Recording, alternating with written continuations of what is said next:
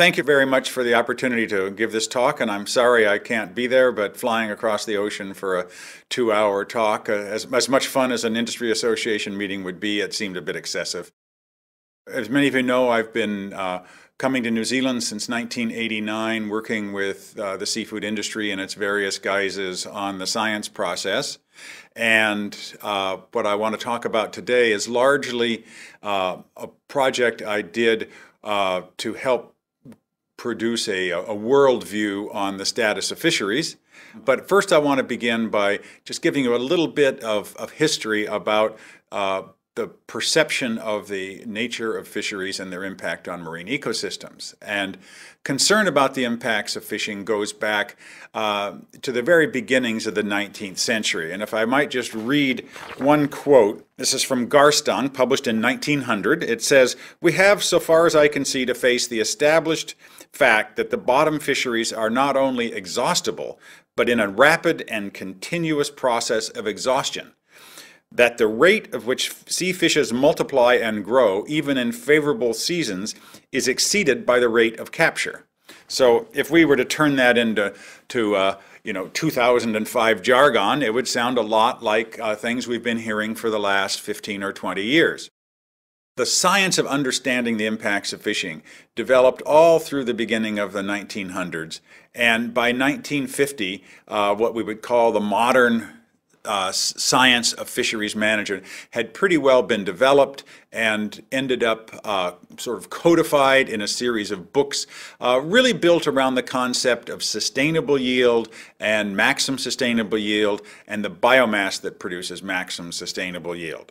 In the 1970s and 1980s, these concepts were written into law, particularly the International Law of the Sea, which really solidified the concept of sustainable fishing and trying to manage fisheries around the level that produces maximum sustained yield. But the world's always been a little more complicated than that. So for instance, John Gulland, who was sort of the best-known fisheries scientist of his era, once sent me a quote, which was a definition of maximum sustainable yield.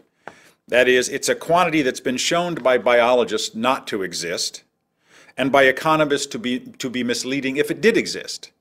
In short, it is the key to modern fisheries management. And this theory really was in place by the 1960s when we had countries extending jurisdiction out to 200 miles. All of a sudden, countries really started to think about managing their fisheries. And initial fisheries management was essentially reactionary. You would wait until there was a problem, until yields were declining dramatically and fishermen were complaining, and then something might be done. Most fisheries in that era were open access. There was no limitations. Anyone who wanted to go fishing in a country could just go out and buy a license for $100 and begin. Countries started becoming proactive, started introducing license limitation. The late 1970s, early 1980s, Australia and New Zealand were among the world leaders in this kind of fisheries management. And almost all countries, or developed countries, were introducing something like modern fisheries management systems. And then in the 1990s, a long series of papers of concern about the status of fisheries began to emerge, and these papers had enormous public impact. The ones I'm going to mention pretty well all got coverage in American major newspapers like the New York Times, and several of them actually got front page coverage. The first one was actually a paper that I was one of the co-authors in 1993.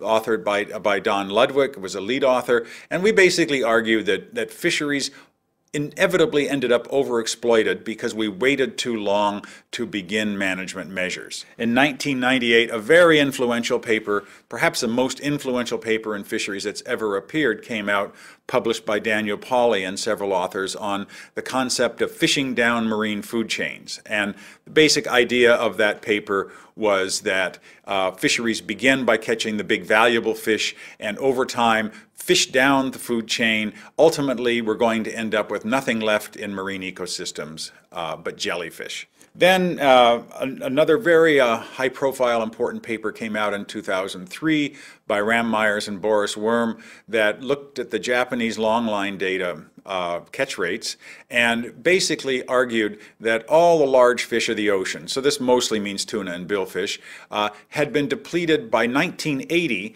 to only 10% of their original biomass. And again, that paper, I remember when that paper came out, front page of the New York Times. Very, very big play. Now, this string of papers has had a very significant impact on public, journalists, and even most scientists' perceptions about the state of fisheries. And almost every paper about fisheries begins with almost an obligate recitation of this litany of disaster. And if I might just read one, this came out in 2005. It was published in the journal Nature, and this just repeats what I would call the common accepted beliefs. Fishing in the oceans is no longer sustainable. Worldwide, we have failed to manage the ocean fisheries. In a few decades, there may be no fisheries left to manage. So what should be done? Incessant hunting with increasing technological proficiency has decimated fish populations worldwide. Catches of large marine species, such as swordfish and tuna, have declined by 80% over the last 20 years. Incidentally, that's wrong. They've actually increased 10 times over the last 20 years, but it's a good story. Northern cod, historically a dietary mainstay and a species once thought to be inexhaustible, is all but commercially extinct in the western North Atlantic. In many areas, bottom trawls have scoured the seabed clean. These are just a few examples of the long and miserable record of hunting in the oceans.